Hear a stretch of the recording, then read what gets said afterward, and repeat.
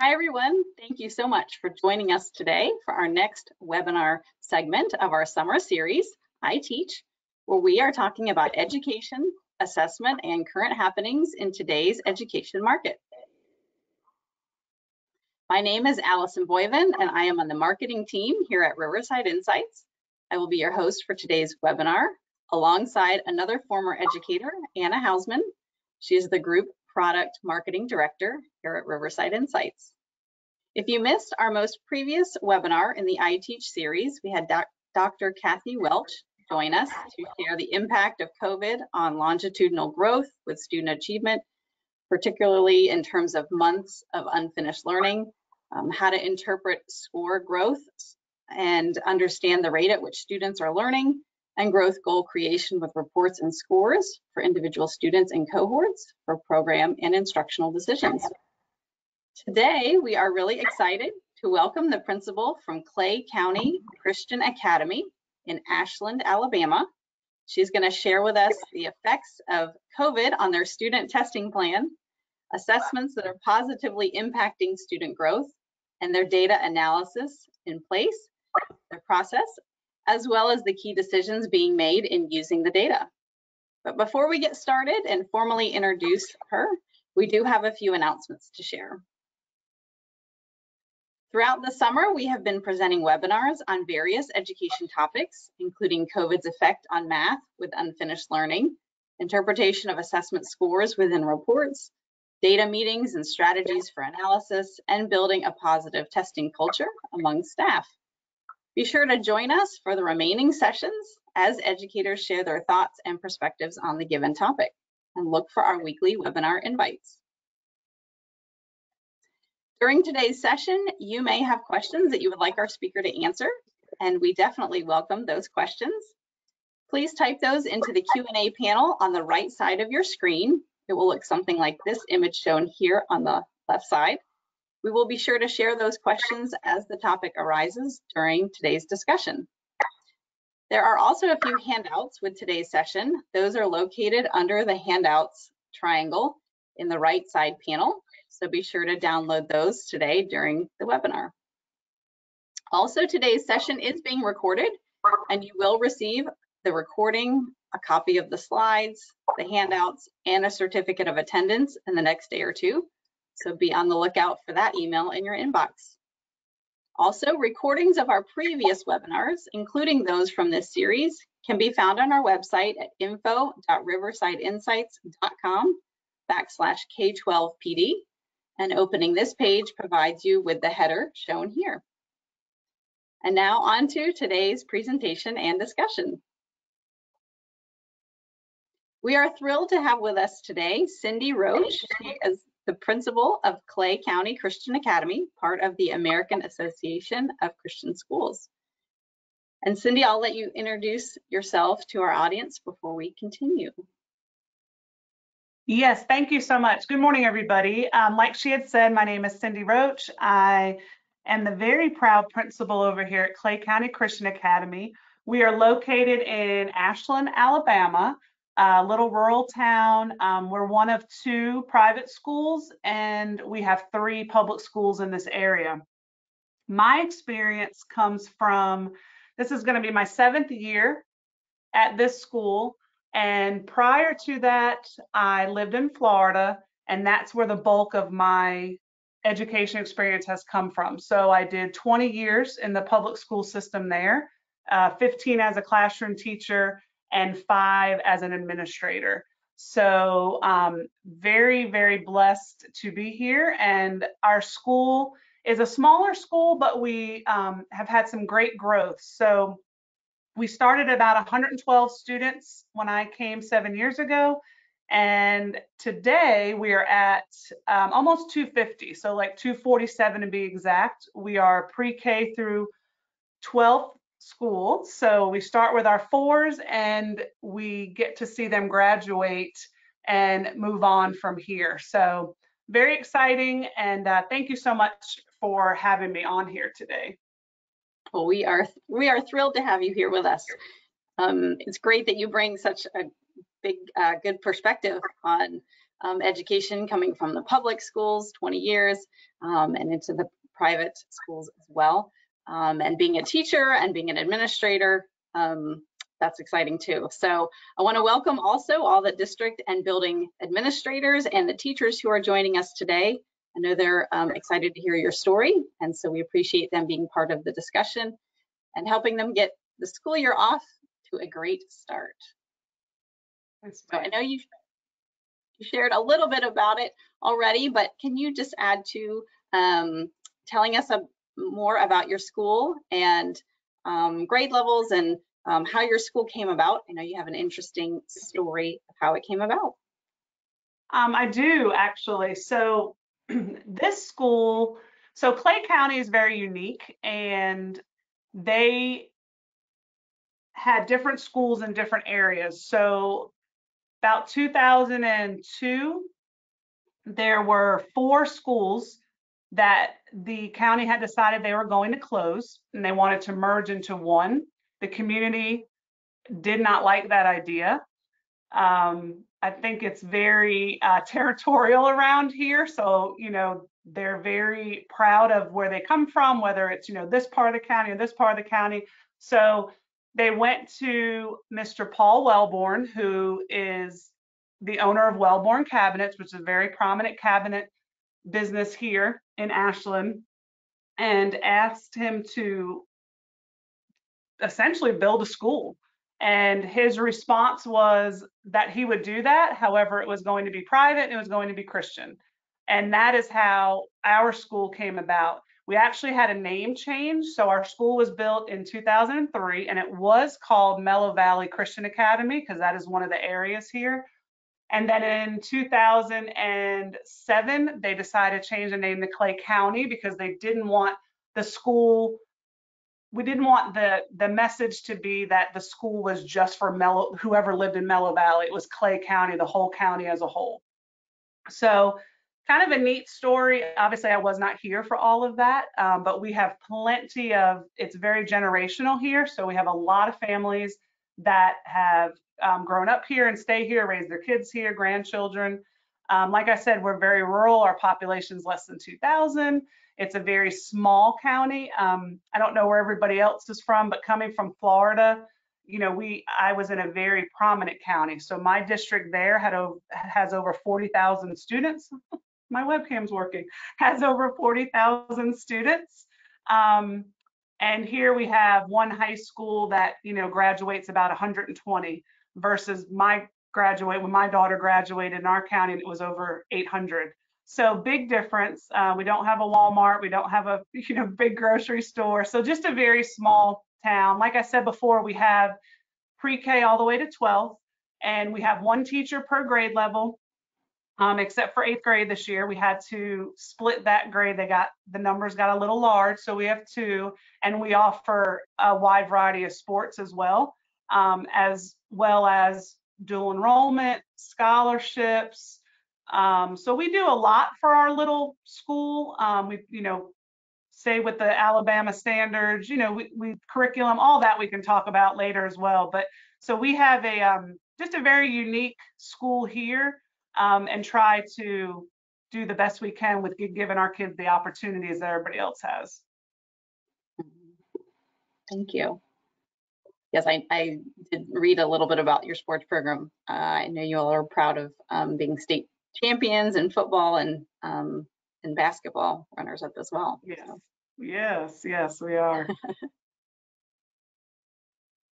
So Cindy, we would love to learn a little bit. The title of this webinar is kind of leading the way with data, and we're especially curious about how you all are infusing data into your day-to-day world at your school, from the school level to a classroom level.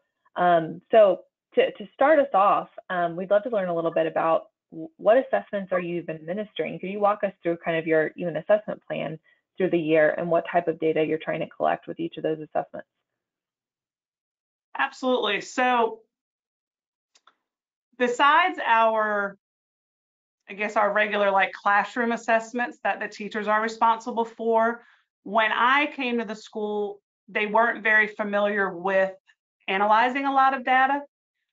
So prior to COVID, our Iowa assessments had only been given in the spring, which I think is probably pretty common. And so we did that, and then we also implemented, and this has all really been since COVID, so that was probably, I guess, going into my third or fourth year, we began to implement other assessments as well. So for instance, our primary grades, our pre-K, our kindergarten, our first, we began to implement more of a diagnostic skill checklist. So we see a lot of children that come with a lot of different needs, a lot of gaps, and that's been more prevalent since COVID, which I'm sure everybody has seen that. So we use that as more of a monitoring tool. We don't call it a placement test because that wouldn't be accurate. We don't place students anywhere but the grade that they're in, but it is a good monitoring tool, good skills checklist to give the teachers kind of a starting point of where those students are at. And then they keep that throughout the year and use it as a monitoring tool. And that keeps them on track, keeps the students on track, and that's how we communicate with parents as well, because we get a lot of homeschool students, and a lot of times parents, might not have accurate data, or they say their students are at one level, but they might not be. And that again has become more prevalent ever since COVID as well. So that's kind of how we do with our primary grades, and then our elementary grades, we do guided reading. And we use a program, Reading A to Z program, and they give benchmark assessments with that. So every elementary grade uses those. And that kind of gives them an assessment, a starting point, helps them to figure out what level that they're going to be in as far as reading level, book-wise, through that program. And then that's a monitoring tool throughout as well, determining how they move to the next level. From COVID, is when they offered that, September test, because we couldn't do that spring that time. And then that's always been my, I guess kind of what I vote on is I feel like you should always have some comparable data. And to be honest with you, but prior, even my first couple years, we really didn't do a whole lot with the spring data. We looked at it, we were like, okay, okay, so-and-so did good, class did okay, we showed some growth, and then the school year ended and we just kind of moved on. Now, when we did the fall test, I kind of advocated for fall and spring so we can use that as more of comparable. And it kind of gives the whole picture, the whole child picture. So yeah, we don't expect our scores to be, I guess, rocking off the charts in September because, we just started, but then we should see a lot of growth come March. So we test all of our students. Kindergarten was kind of new the past couple of years. We used to just do the practice test with them. And I hired a new kindergarten teacher a couple of years ago, and she wanted to test them. She was like, I really want to see where our kids are at. Clearly they don't take the reading part in September, but it was really a good comparison as far as helping the teachers, and it gives us that good baseline in the fall. And then that way we're able, it kind of does a lot as far as, like I said, it gives us the baseline, and then we can move forward from there. And then by the time spring comes, then we're really able to sit down and analyze data. And that to me is more valid than just that one time a year. No, that's fascinating. So you're really providing a beginning of year and end of year benchmark and looking at the growth in between. Do you feel like the shift in assessment programming and planning has positively impacted the way teachers are even thinking about instruction in the classroom? Like how has the shift of moving from just giving the Iowa assessments in the spring to giving Iowa both fall and spring kind of change even what's happening on a day-to-day basis in the classroom? Yeah, I absolutely think it's been a positive change, because like I said before, I think they didn't really see the validity in taking the test, except that was just what we're supposed to do. Like, we take the one time a year and okay, we're good. And it really wasn't explained to them. They didn't really know how to analyze data. And my experience, I come from a very big data driven county. And so we looked at all kinds of data all the time, charted it, analyzed it. And I didn't want to, come in here and be overkill, but in the same sense, I wanted them to understand, like, we don't just do things to do them. So yeah, it has definitely positively changed because now they can look at it and they understand what those domains mean. They understand those levels. And I just shared with them, yesterday was our first day back, and I just shared with them, like, one of the areas that showed our weakness across the board was vocabulary. So then we were able to brainstorm ideas of, like, well, okay, what can we do? Like, this is an area we need to get better at. So what are we going to do? Oh, we're going to incorporate more vocabulary here. We're going to map it out here.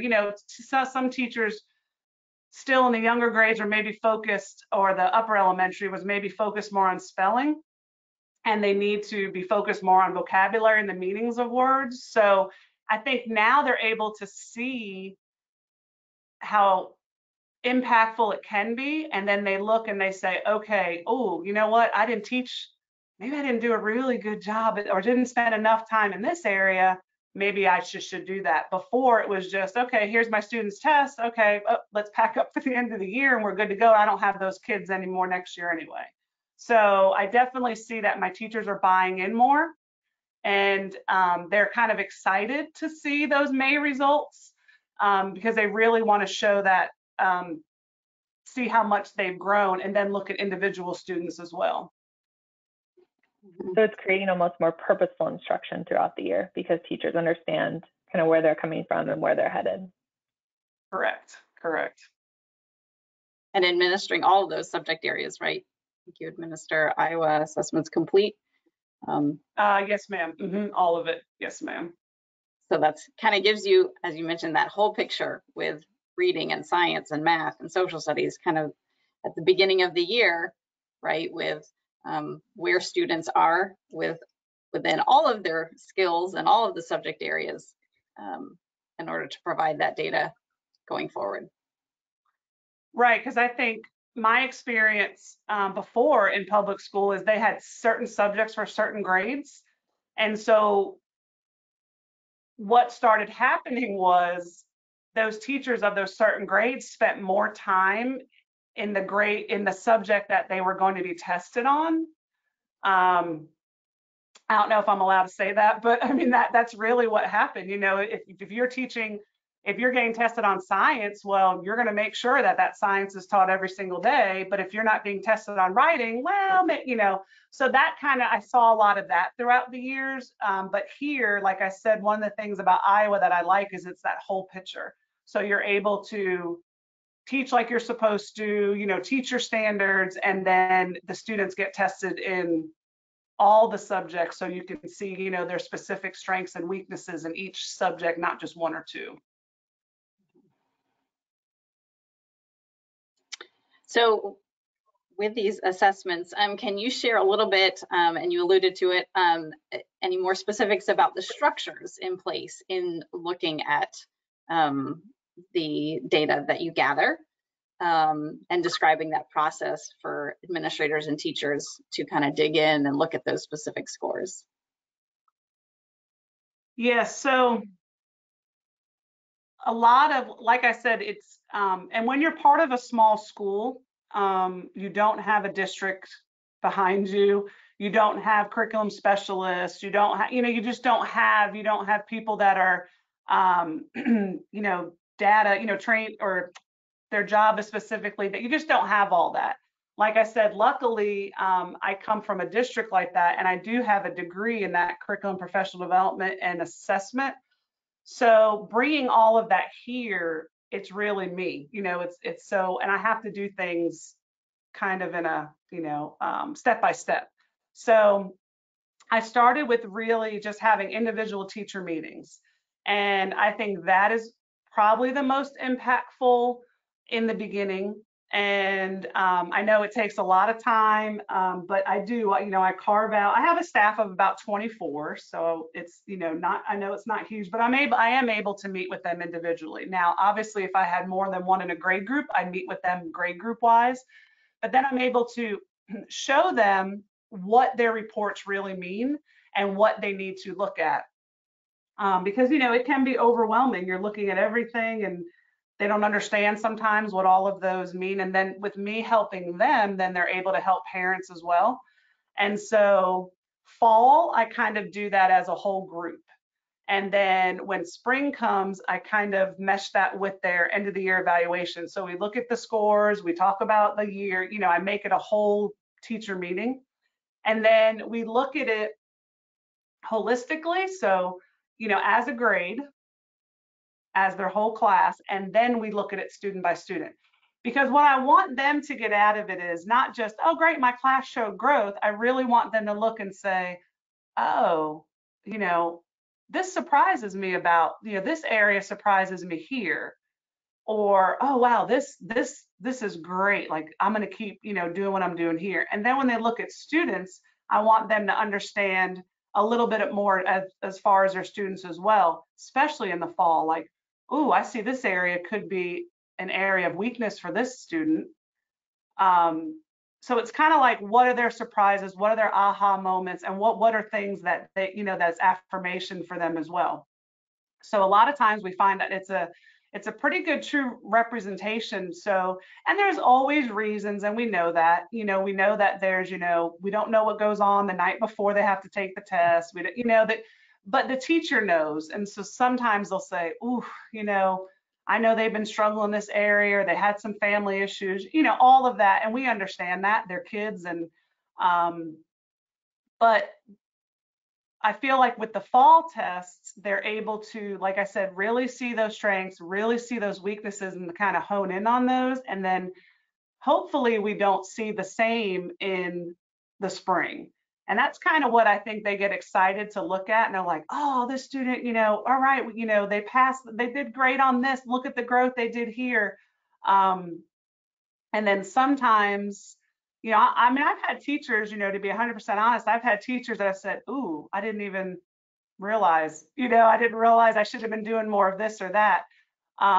So I think just being able to look at data and not have it be so scary, and looking at more of the, like, you know, the grade equivalent, the domains and the cognitive levels, just really honing in on those just to see, then they're able to, like I said, be able to give them opportunities in their teaching as well, to help those students so they can show the growth. So it's really just been myself training, and then of course, you know, the webinars on the AACS that help out as well.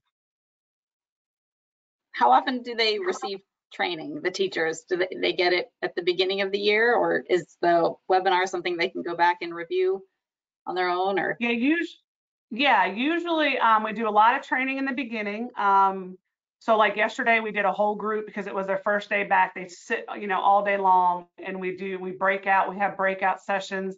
They do training over the summer because those webinars are really informative, and they offer those a lot in the summer. So a lot of them will do that. And then there's a couple of them that if I, you know, purchase or whatever, that we can do after school starts. So it's really the summer and the beginning of the year. After that, it's, you know how busy it gets after that. So sure, absolutely. And I wanted to ask about vertical teams. Do your teachers, after spring testing, in particular when they get the scores maybe in the summer, talk to the next year's teacher and get to share, you know, with the diagnostic data in the fall, or just before that, you know, here's where I found maybe are some skill gaps or things? Yes. So we started that just a couple years ago. I want to go a little deeper with that. I want it to be, that's an area where we're going to probably document a little bit better. Right now, it's a lot of that like informal conversation, but I know how important it is.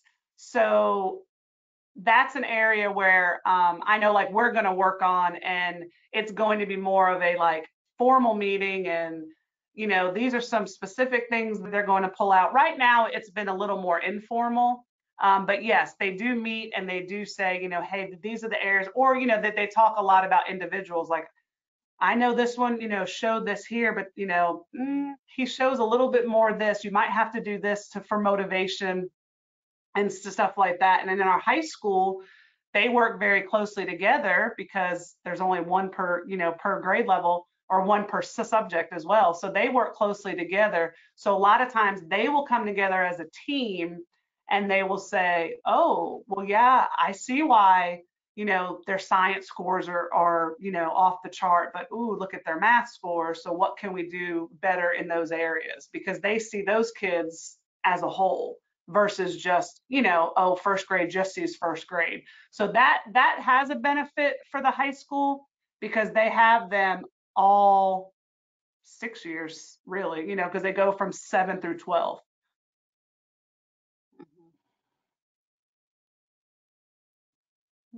So, and then how do you make, like, so you talked a little bit about kind of like what the teachers are doing in the classroom. How do you make whole school decisions based on the data? How, if you're looking at data growth trends over time, when and how are you kind of making decisions to modify curriculum, to change groupings? Like, can you talk a little bit about your process there at the school level? Yeah, absolutely. We're a little, we're fortunate as far as I can make a lot of those decisions. I know sometimes, depending on what the background is, I know in public schools you don't have a lot of choice on curriculum and things like that. I do. So this past year, we did all of our curriculum mapping. So every grade level, every subject, we mapped out our entire curriculum.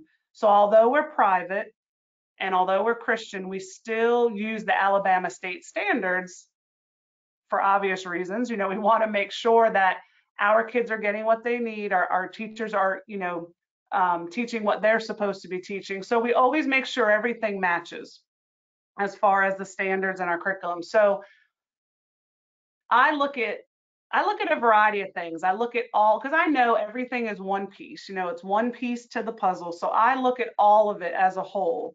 And that is really how I make my decisions on, is this curriculum giving us everything we need? Do we have to go a little bit outside the curriculum? Do we have to pull in different things? Like, for instance, I know I said vocabulary earlier, but that is an area. So, okay, well, if our curriculum only spends, a little bit of time on a couple vocabulary words, well, what are we going to do? How are we going to supplement that?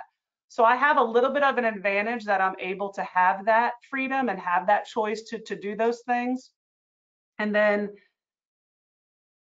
another big, I guess, passion of mine is the way that we have to differentiate instruction.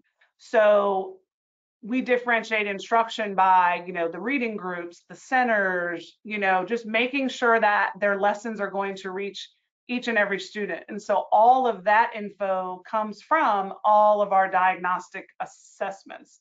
I have a lot of experienced teachers, so they will come to me when, we have our conversations, and they'll say, hey, I think I need this, I think I need that, what can I beef this up in this area? Sometimes we have to change schedules around to best meet, like a perfect example is kindergarten. We had their subject areas kind of broken up throughout the day. After the first month, my kindergarten teacher was like, look, I'm not getting anything out of them after lunch. Can I move my math up to before lunch and, kind of give them a little bit of a rest time, whatever. And I said, yeah, let's try it. And what a difference. So it's those decisions there. Like I said, I have a little more freedom probably than a lot, but those the decisions as far as curriculum and programs and things like that all come from, like I said, the whole picture, making sure that we are meeting our meeting each of our students' needs. You have to monitor that student performance. Sometimes, it's not all about the student. Sometimes it's about the teacher. So sometimes I have to really look at, do I have the right person in the right position? Some teachers just, they're comfortable in certain areas and not in others. So all of that, our whole goal is to see growth in all of our students. And so kind of my philosophy is whatever I need to do, I'm going to do to ensure that that happens, because they are coming to us with so many different needs and so many different levels. it's hard to have that one, they're definitely not cookie cutter. So you can't have that one thing that's just going to have all your answers. So you constantly have to be growing and searching and reviewing and analyzing. So that's kind of how I go about, making but it's a year long. I mean, I feel like it's never over. I don't just look at it in August and look at it in May. That comes from a lot of, visits, evaluations, just looking at each piece just to make sure I see the whole picture, not just a piece of data here and there. So kind of at the school level, how are you monitoring student growth throughout the year? And this might lead into some of the reports soon, but how are you showing that students are actually making growth so that the spring assessment isn't necessarily a surprise? Mm-hmm. So I do. I have all the reports. So I look at those reports. I like to chart things. So I kind of pull out my data and I make charts so I can keep up. And so I do it by student and then I do it by grade. So I'm able to see, okay, well, this is where we're at. And then I leave a little space for the spring, Now I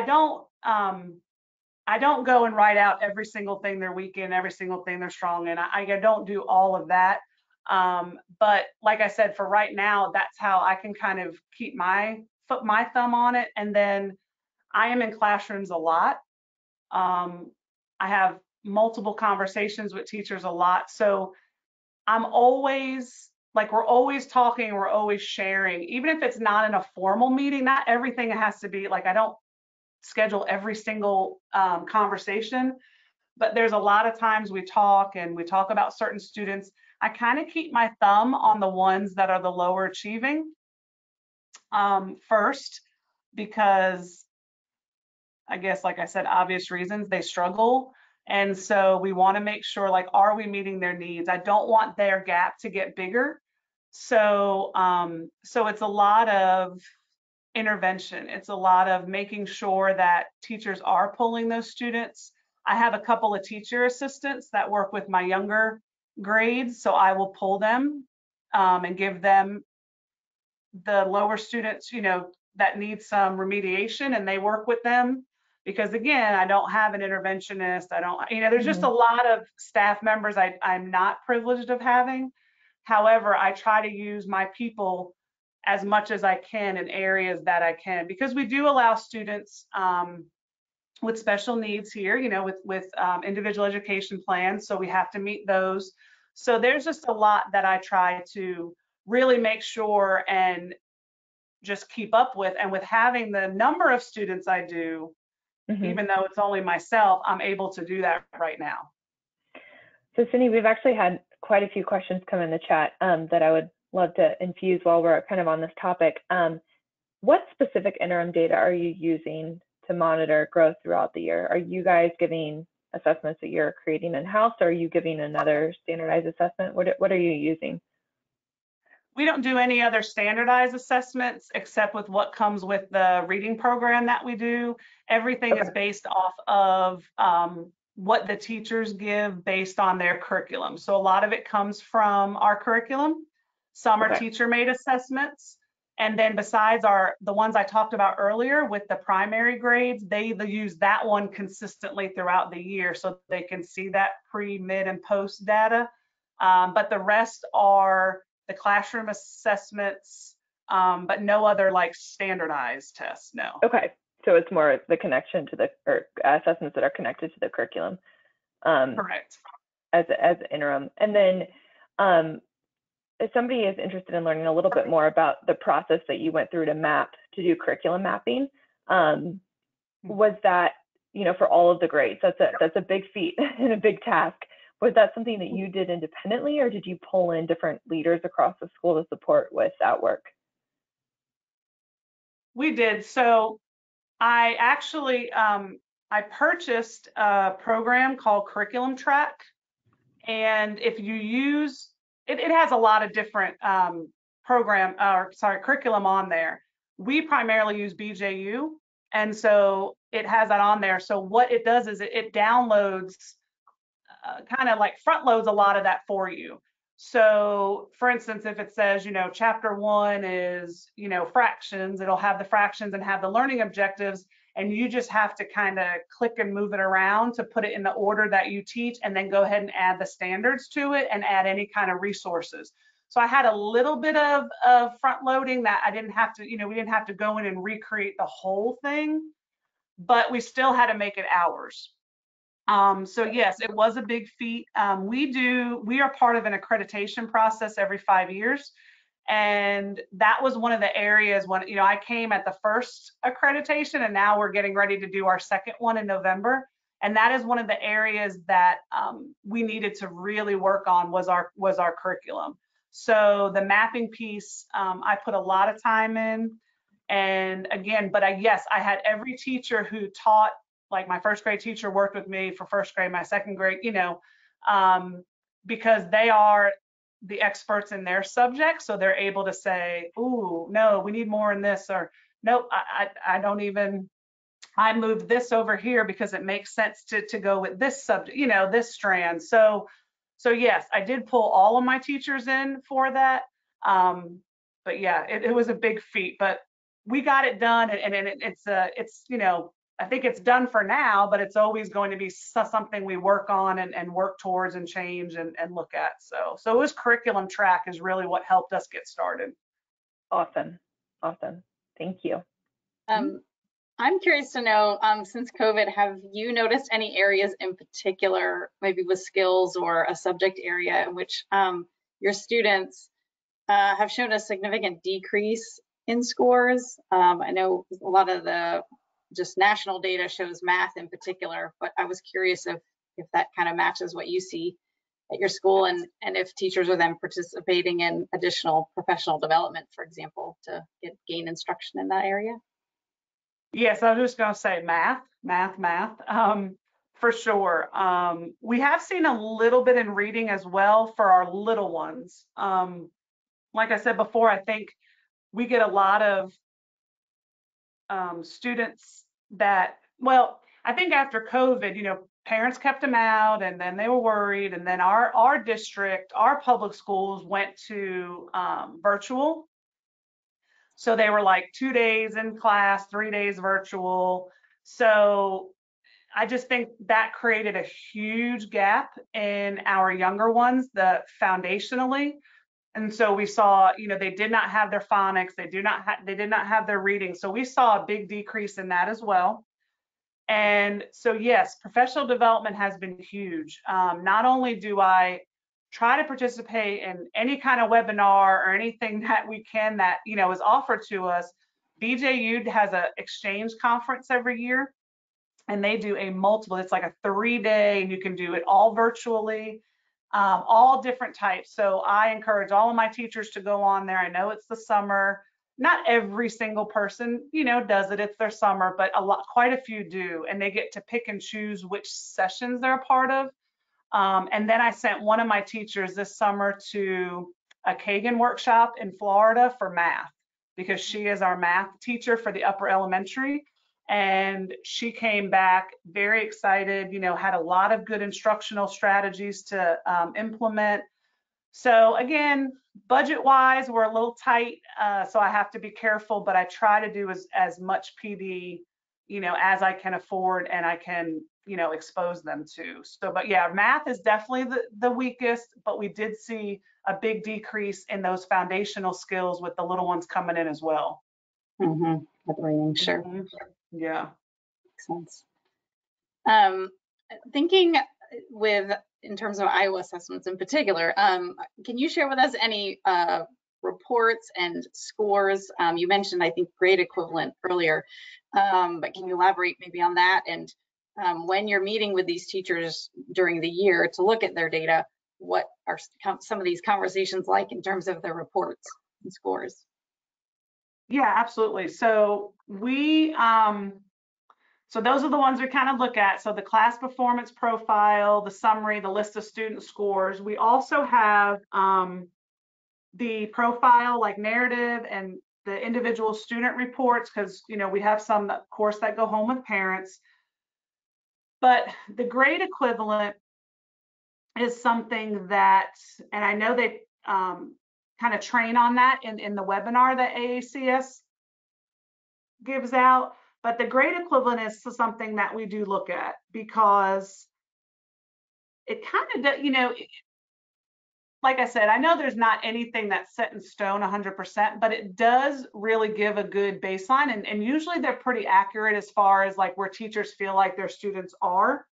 So when we look at that, like for instance, I'll take a student who was in, first grade last year and who seemed to be very high academically, was at the highest reading level, seems to, breeze through the math curriculum, just as one of those, straight A's, all of that. So when we look at her scores, we look and we're like, oh, look at that grade equivalent, first grade 2.5. Okay, so teachers like, that makes 100, that makes sense. She's in second grade, fifth. I understand that because she's like breezing through our curriculum.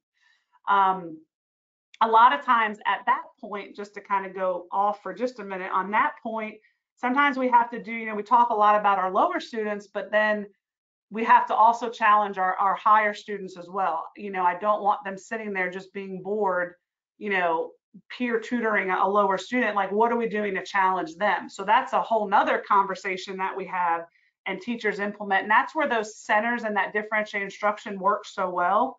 But that's conversation we have, like I said, we look at it as a class overall, and they always want to see that growth first. Like, oh, I was at, 1.0 and the thing, now I'm at a 1.9 or, 2.0, great.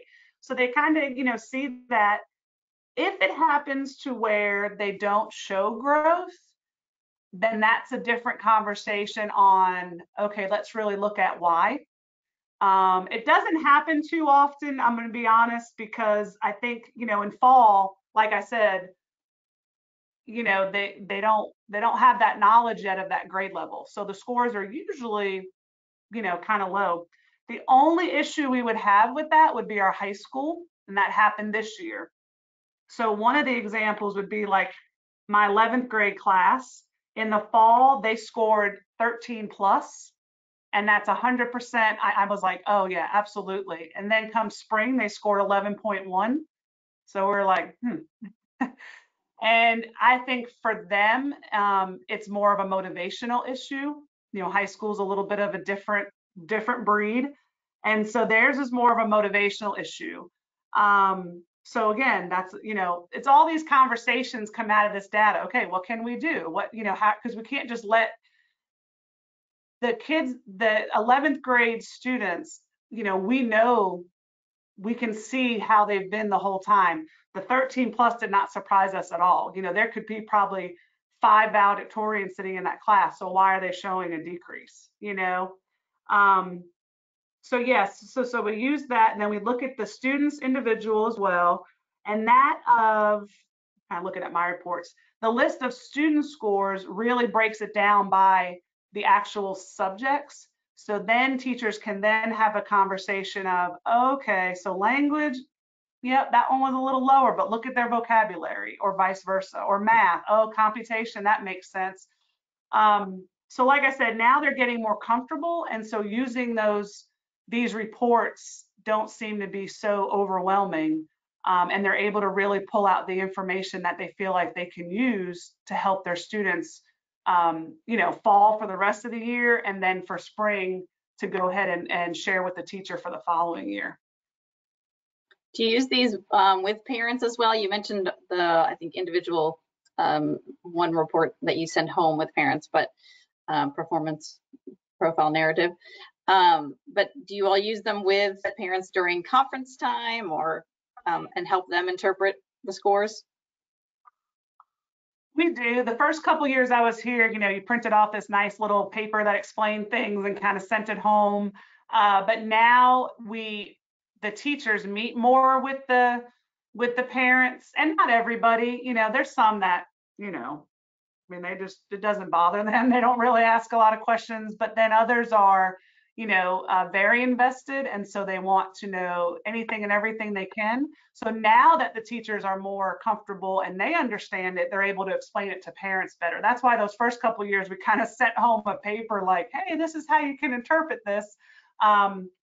But now that they use it and they understand it, in the past few years, they're able to really meet with their parents and feel comfortable, and it's not all coming from me. And then they're able to use this piece as well as all the other pieces of data that they use in their classroom, along with teacher observation, to be able to paint that whole picture for their student or their child as well. And do students get to see their scores and understand their scores as well? They do, of course, depending on the grades. Sure. We don't do, any formal meetings. Again, our high school students just kind of are like, okay, I think, we're still trying to kind of find the balance with them, because they're smart enough to understand that it's not going to really, like, they don't get retained. It doesn't go on their report card. It doesn't stop them. They don't go into a different class. So sometimes it's a little tricky to kind of get them to be like, hey, do your best. This is important. This is an important piece. The ones that do their best on everything, we have no issue. But it's, of course, the ones that, are like, well, is it going to impact my life? No. So, so there are some, and like I said, it usually goes along with their parents. It's usually, especially the older ones, will have a parent and the student come in and then talk to them. And but we have not, I know back when I was in public school, we had done student-led conferences where students talked about their schoolwork and their data, and we've not gotten to a place like that yet. but yeah, for the ones that are very invested, they absolutely understand.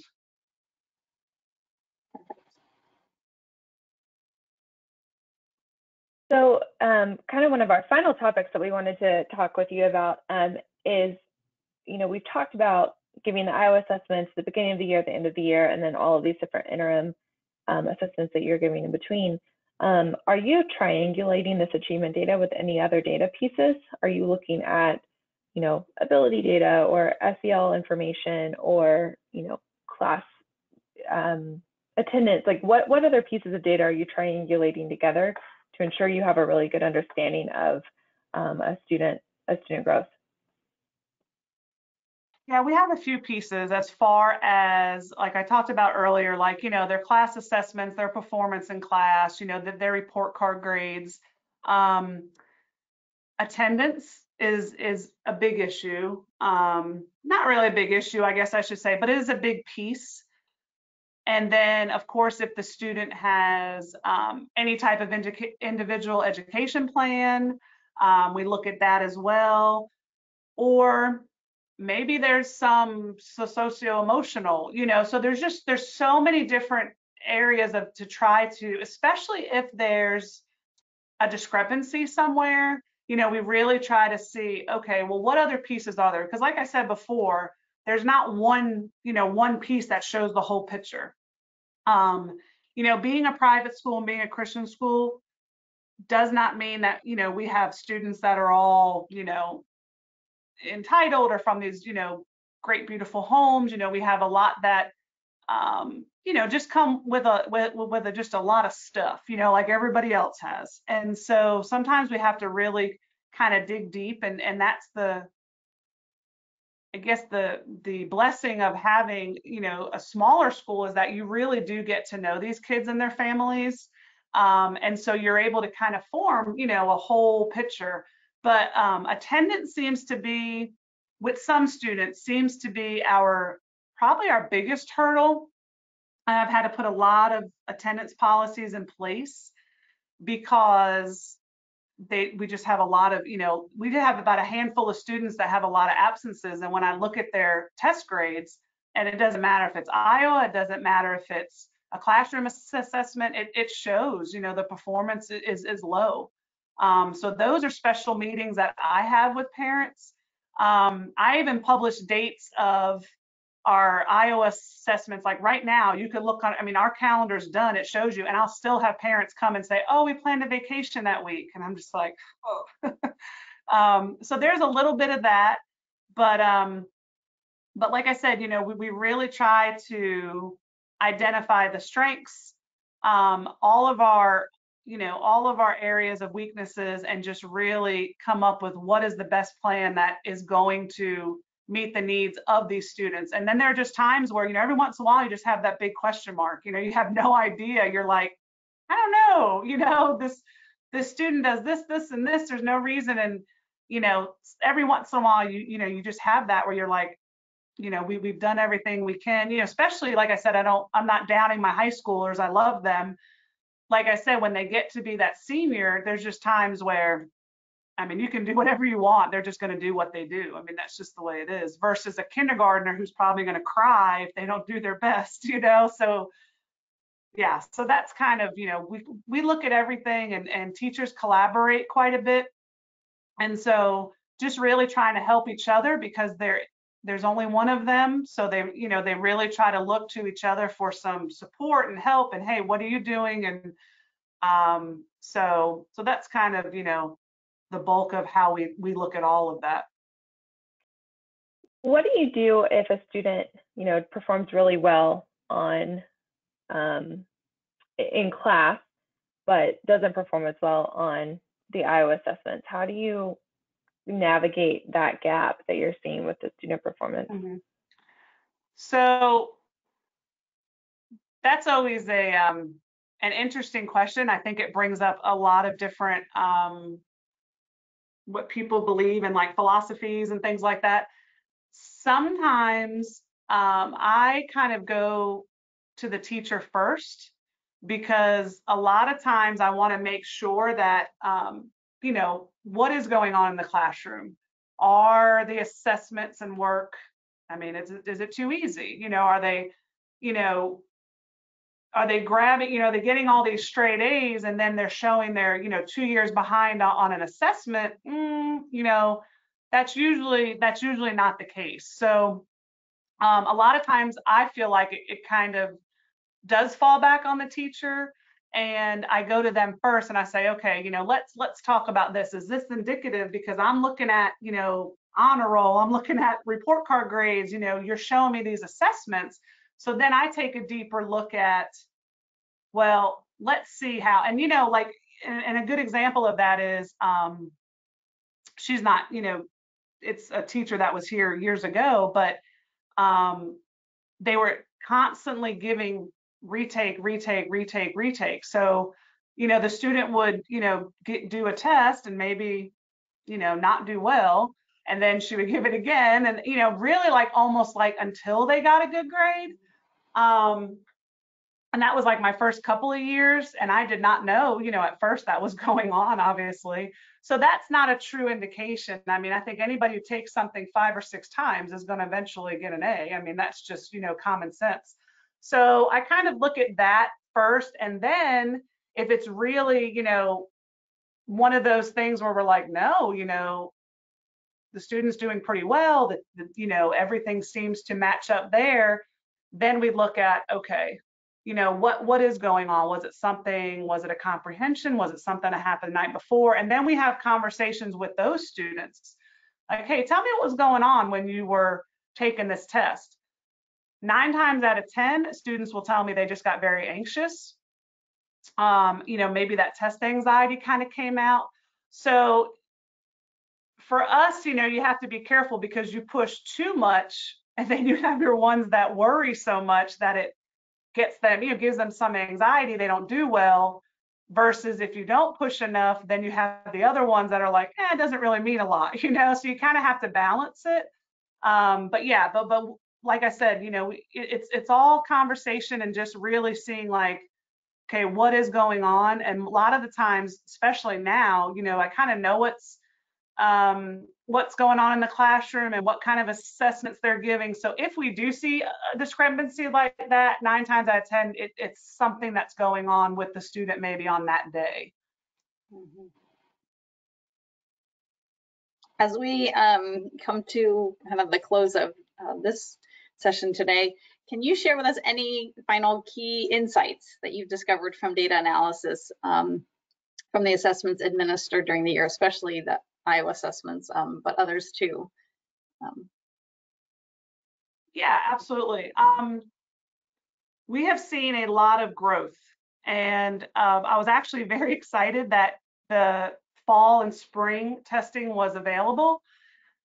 Like I said, I'm a big advocate of, kind of like that pre and post test. I think that's a great way to measure. So, being able to see the growth year to year and being here and having students, testing in kindergarten, and if, they stay with us, to be able to kind of just see their growth over, because what we've noticed is if maybe they struggled a little bit in K and 1, but then all of a sudden we look at their 4th grade and they're like, just doing tremendous, you celebrate that. And then, sometimes we see, wow, this, student started off super high and they've stayed that way. And so it's really neat to see, and we are fortunate to see that. It's really neat to see the year and year, from year to year, the growth that they show.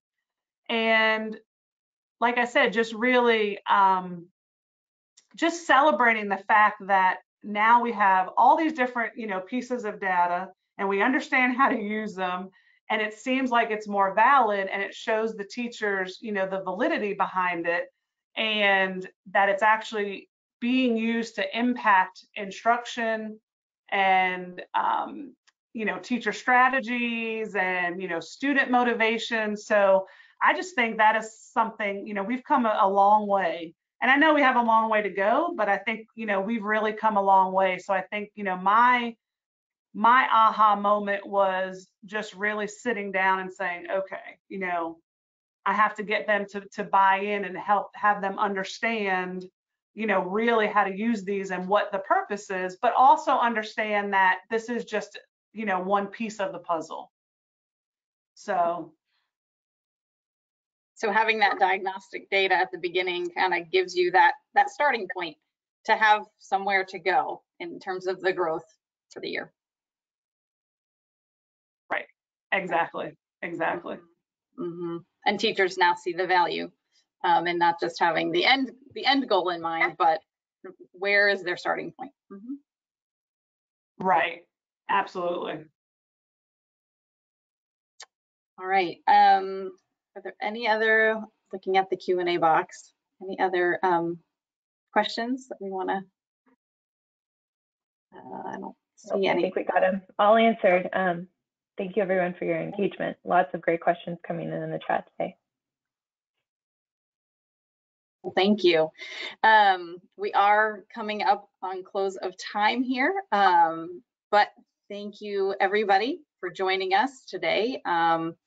Please stay tuned for our upcoming final T.E.A.C.H webinars for this summer, as well as hear from your peers webinars this school year, as districts and school leaders sharing practical strategies for looking at student data and ways to maximize student growth with assessments.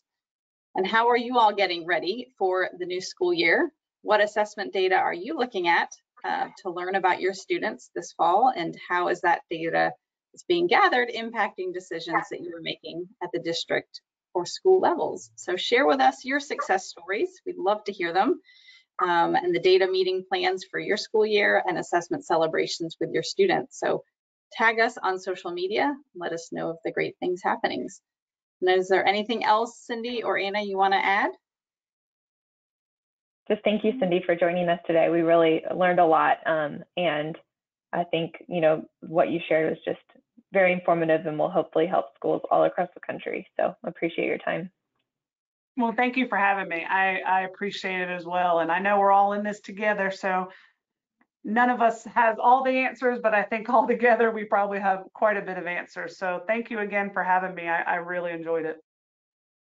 Thank you. And I know you all have some growth celebrations that you all do too. So just another tidbit to add to that part of the conversation, to celebrate after all that longitudinal growth, celebrate throughout the school year. So thank you again, everyone. And we hope to see you again for another webinar. And until next time, have a great rest of your day and have a great week. Thank you. You too. Bye-bye.